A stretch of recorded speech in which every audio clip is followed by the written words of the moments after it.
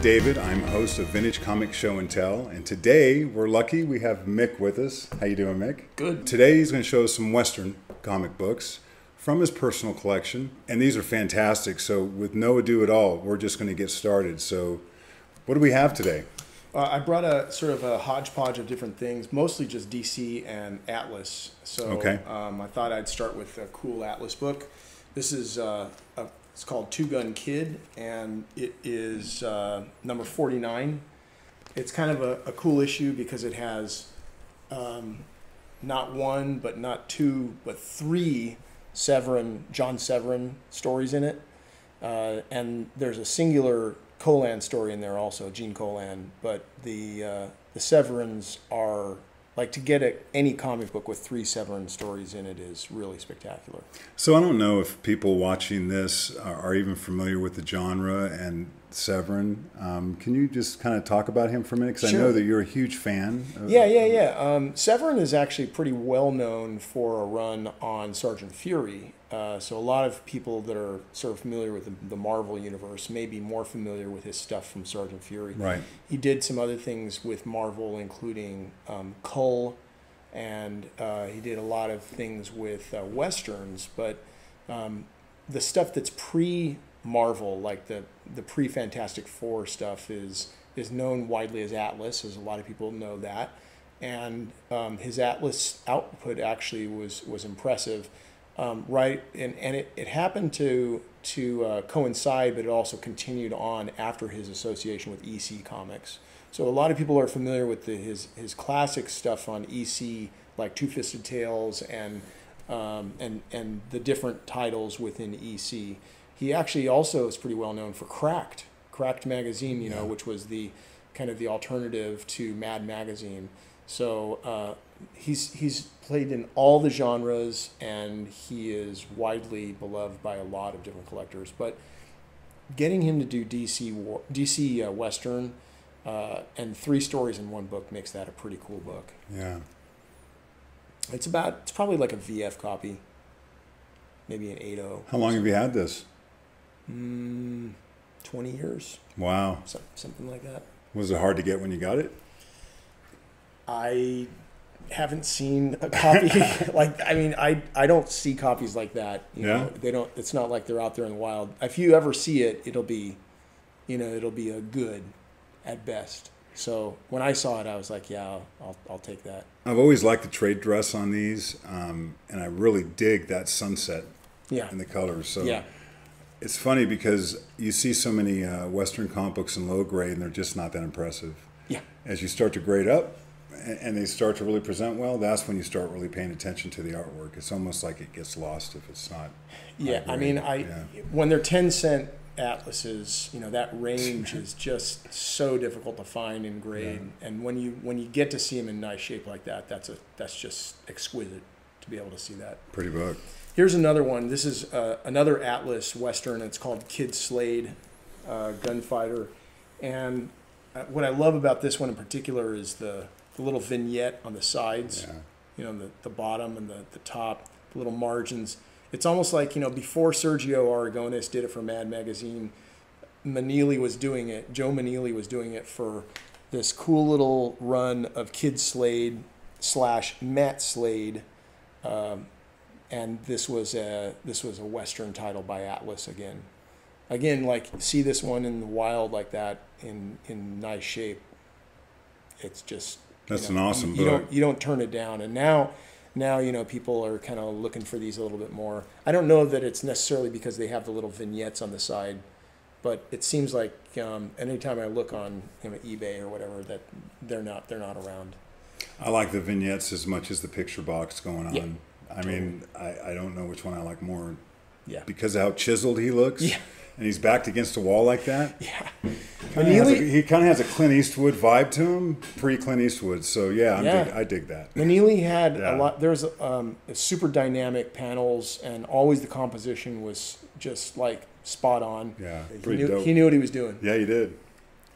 All right, well, so this one is Rawhide Kid 22. And it's kind of known amongst collectors as an anomaly. It's a bit of an anomaly, and the reason why is because Rawhide Kid, first of all, is a coveted run among Western collectors because it's got a lot of Kirby. In fact, the Kirby that appeared in Rawhide Kid as a run it's actually one of the earliest kind of like Marvel Age books that predates Fantastic Four by quite a bit, and carried on into the superhero age. So a lot of times, a lot of people think of these early Rawhide Kids as being not quite like superhero because they're Westerns. They're often considered like proxy Marvel Age books. Okay. So, but the other cool thing about it is that it's got a monster on the cover, and there's 4 monster books from the Atlas and pre-hero Marvel Westerns, and this is one of them. All right. So this one here is Gunsmoke Western. We were talking about Severin earlier, John Severin, and this is the first time that Severin started a run in Two Gun Kid and was later associated with that character in the Two Gun Kid run. But Gunsmoke Western is kind of like an anthology title, and has a great Kirby cover to it. When I got it, I just couldn't believe what kind of grade it was. It's probably like a 7.5, maybe an 8 on a good day, and it just is super, super difficult. I spent 30 years trying to get a decent copy of that book. Oh, wow. Finally landed on a nice copy. So how often do these come up? I mean, in a long wait like that, because I don't know if I've ever waited that long for. I know as a fact I haven't. I took a break. So no. I mean, to be clear, if it was not 57, but if it was 56 or if it was 58, I would have bought the 56 or the 58. Just seeing any number in that range of that anthology title of Gunsmoke Western that has the early Kirby and some really nice Severin. That kind of lasted into the Marvel Age. I think those are really great books. It's a 10-center that's before the circular 10-cent. I noticed that. Yeah. I noticed that the 10 cents tucked right here. Yeah. Really low key. It just doesn't look like it doesn't. And it's not that big of a deal to most like people. But if you think about it, that Fantastic Four that's got the circular 10-cent, and later the circular 12-cent. Yeah. That gives you a sense of how late those were in comparison to some of these Westerns. Here's yet another Gunsmoke Western. Same run, a little bit later. What I love about this one, it's got the circular 12-cent, so that gives you a sense of how old it is. But also just the panels on this. It's just like, it's Kirby when he's left to his own devices, being able to tell this narrative in the course of 8 panels or something like that. No word bubbles either. It's pretty cool. Yeah. The grade is it's probably like a fine plus or fine, very fine, and I jumped on it as soon as I possibly could. Yeah, that's a pretty book. Another Western from Atlas is this one. It's called Wild Western, and it has this Heath cover, and so Russ Heath is beloved by a lot of Western and war collectors. He's one of the main reasons I even collect that genre. I don't really love any particular like storyline in them. They're fine, but really to look at the art on the inside and on the covers on some of these is off the charts. Heath is one of those collectors that is beloved by war and Western collectors alike. And if you look at the composition of this with the horse and the way he's jumping over some gorge, it's got everything you want in a Heath book. It's powerful. So were you reading other books, like Marvel books, superhero books, and then gravitated towards this, or did you kind of break your teeth on these and go backwards into the golden age as you came up? A little bit of both. I started reading war comics, and I'll show you some of those later, but I started reading war comics when I was a kid along with superheroes. As a teenager, I started collecting Marvel, so I was collecting Daredevil. Frank Miller Daredevil was, kind of like the entry drug. And then from there, kind of going backwards with Frank Miller's run on Dark Knight, that was in my later teen years, and I was like, this Batman sort of narrative is something I read when I was a kid, but now I'm reading as a teenager and really digging this kind of dark character. What other artists have done Batman? And Neil Adams came up, and other these other artists and I've started to look further and further back at comics and wanting to explore different genres and different, not just superheroes, but finding that on my income, I can't really afford to buy the super uber expensive stuff. So I'm going to buy cheap, war and Western things that, I could, on my salary, I can afford to pay for even a nice high grade copy. Right.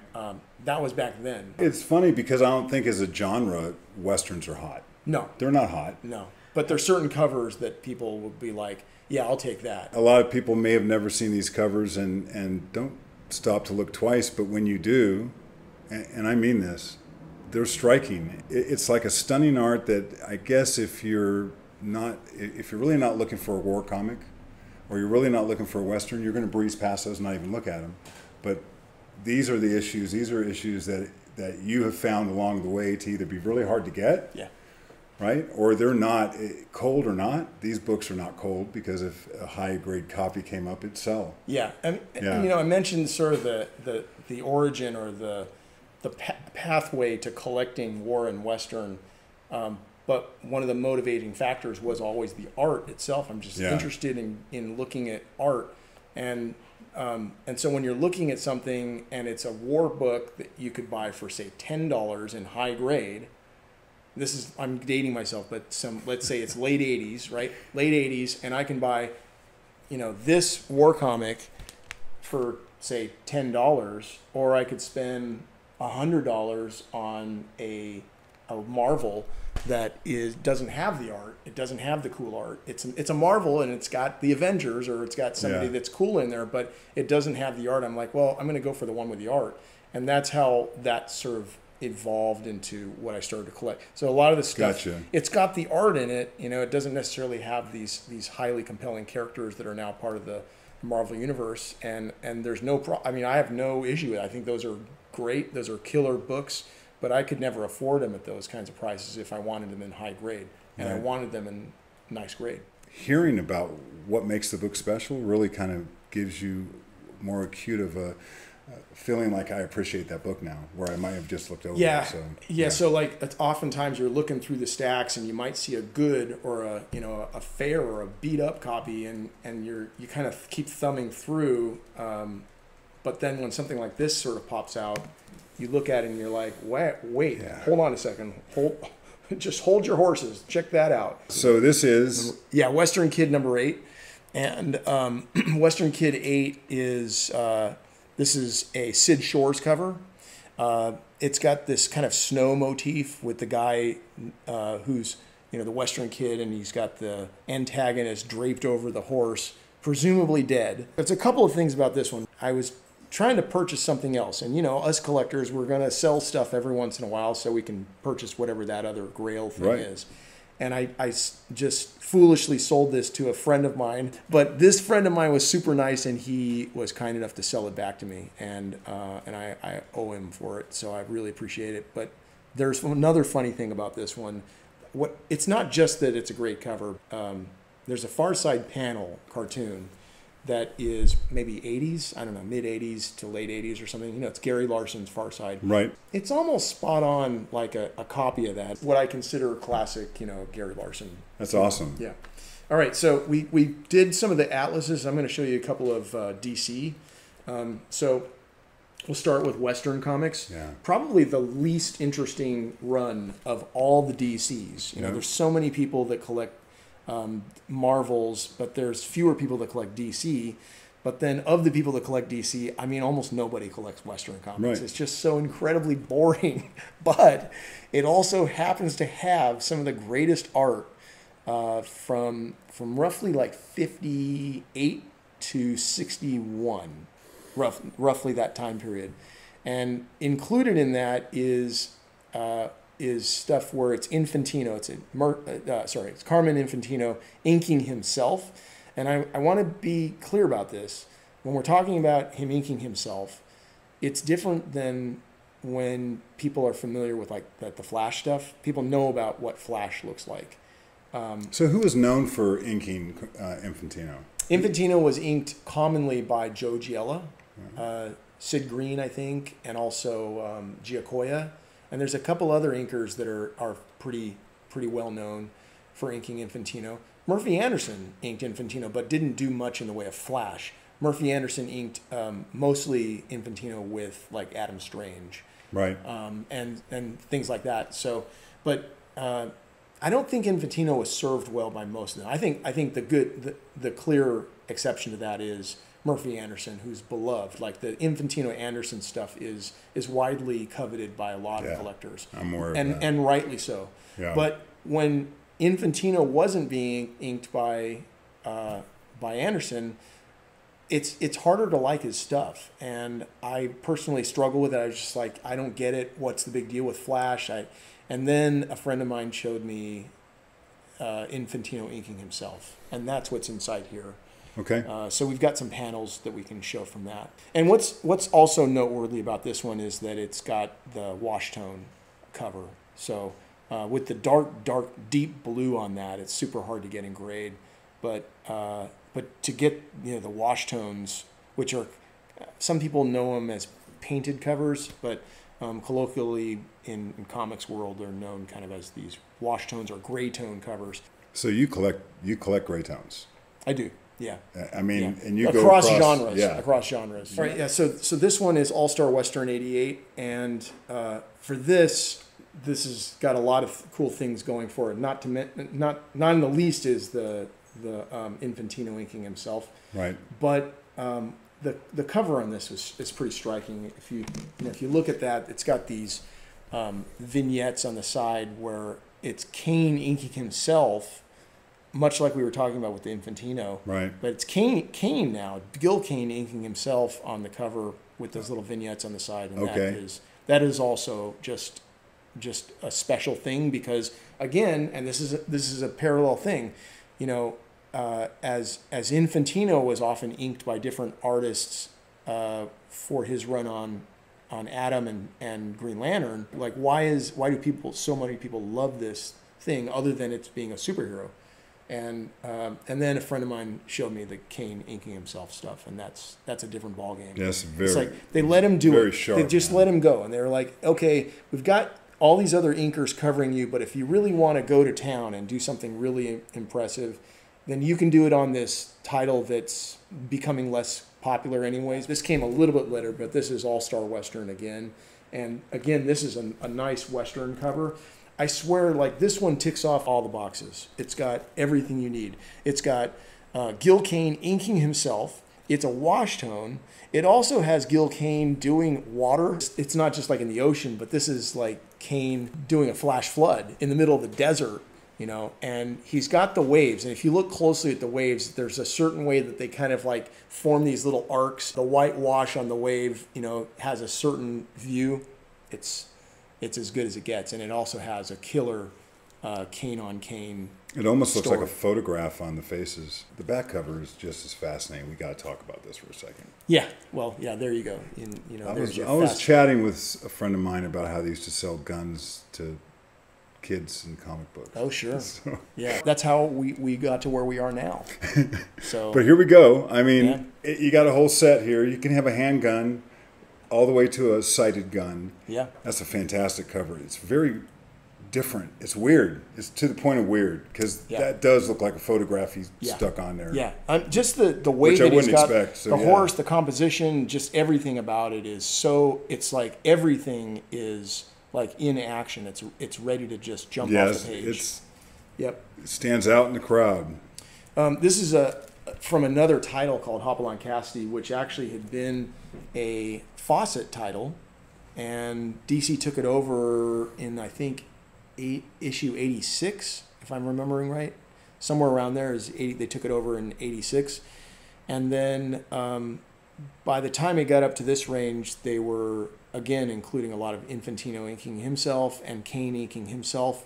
This one in particular, though, has a wash tone cover that's tough, really hard to get in grade, and I got that many years ago. I was thrilled to get it. So it's got these pastel colors that you don't see very often. Yeah. Right, with these really light lime greens and this lavender, and as you look into it, I mean, the color palette here is huge. It doesn't feel like a DC. You're looking at it, it's like it's got the DC bullet, but it doesn't look like, you know, the typical stuff that was coming out by DC. It's very different. So this is another Hopalong Cassidy. The colors on it are crazy, you know, and when you see this, which is rare in any grade, I swear I've maybe seen in my entire collecting career, I've maybe seen less than 5 of these ever in any grade. But when you do see it, it's not going to be in high grade. When I saw that, I just about cried. I could not believe that it was in that kind of condition. So yeah, like about a VF plus or something like that. It's beautiful. Yeah, this one stood out to me as we were looking at the Yeah, it's got that sunburst. This is actually the last in the run of Western comics. I mean, you know, you want to talk about like sort of like just cheap, inexpensive stuff. And it's a 10-cent book. It's the final one in the run. The Infantino on that is off the charts. Inking himself, again, it's all like, you know, he's getting inked by these other people, and they decided, yeah, sure, if you really want to go to town, then go ahead and do it on these Western titles because nobody cares about them anyways, and we're going to cancel it. So go for it.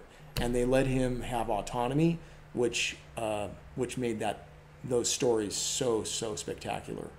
That's fantastic. You wouldn't know it necessarily by looking at the cover, because the cover's nothing spectacular. It's in nice shape, but it's not all that impressive a cover. But what's inside is staggering. Really nice. So how many books do you think he did his own inks on? Boy, that's good. That's a good question. I think if we're talking just Western comics itself, he started roughly in the mid-50s. I'm saying the mid-50 numbers, not the 1950s. Yeah. So roughly in the mid-50s, and then he did it in most of the issues from the 50s up to the mid-80s. Okay. So roughly 30 in that range. Similarly with Hopalong Cassidy, and similarly with the Kane inking himself in All-Star Western. Okay. Are you a completist? Yeah, I am. It's kind of a weird thing, because nowadays when people are as obsessed as they are with CGC comics, the main compelling reason that I really like these is because of what's inside the comic. Yeah. So I do want, like, the runs, you know, the consecutive numbers on a lot of these that include the great, you know, Infantino inking himself or Kane inking himself. That stuff is underappreciated, and maybe not after this interview. So I tried my best to score all the copies before you all get it. But yeah, I mean, I tried my best to get these over the years, and what you see there is I think nicely representative of some interesting runs in the mix. There are so many other great Westerns that are underappreciated. Well, thanks for showing us those books, and look forward to looking at some of the other stuff you have. And, yeah, you're welcome. That was fun, man. It's fun. It's fun talking about comics. But thanks for chatting with me, and we're going to look at some more books. Thanks, totally everyone, fun. for watching, and thanks. Bye.